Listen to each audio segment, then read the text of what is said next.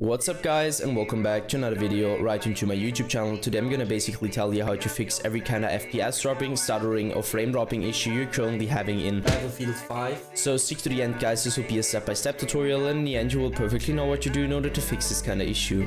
Before we start right into the video, I just want to let you guys know that I would really appreciate it if you would just leave a like, a comment or a subscription right into my YouTube channel. It would really make my day and help me out as a little YouTuber as I am.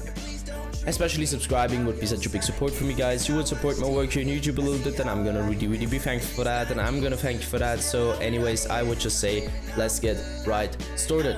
So the first step I would recommend doing for everybody is gonna be to simply navigate to the very bottom of your screen, where you're gonna right click your taskbar and open up your task manager. So once you did that, I want you to navigate to the top left corner of your screen, clicking onto processes, and once you click processes, I want you to click CPU. And what I want you to do with CPU is going to be to end every single task which is currently having too much CPU or GPU usage at the moment. So one reason for that, I'm going to explain it. So too many applications, too many programs, too many games running at the same time in a low-end or bad PC with too much CPU GPU usage will cause crashing, lagging or freezing, and FPS drops, frame drops, stutterings, whatever. You can just, it will just destroy your PC. So just simply end this task. So once you're finished with that, I want you to end this task again, so the task manager. Afterwards, navigate to the bottom left corner, click on the Windows symbol, open up your settings, hit gaming, so this one, and I want you to stick around the Xbox game bar, where I obviously want you to turn this off because the Xbox game bar doesn't really come with any benefit besides impacting your performance really bad. So just simply turn this off. Afterwards, hit captures, and once you're at captures, we'll load a little bit.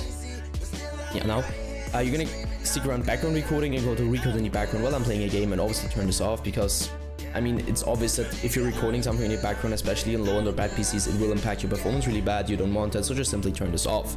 Afterwards, hit game mode, and now I can really tell you to turn this off or on. You need to check it for yourself, and just simply stick with the setting which is working better. Go back once and hit update and security. We want you to stick around Windows update.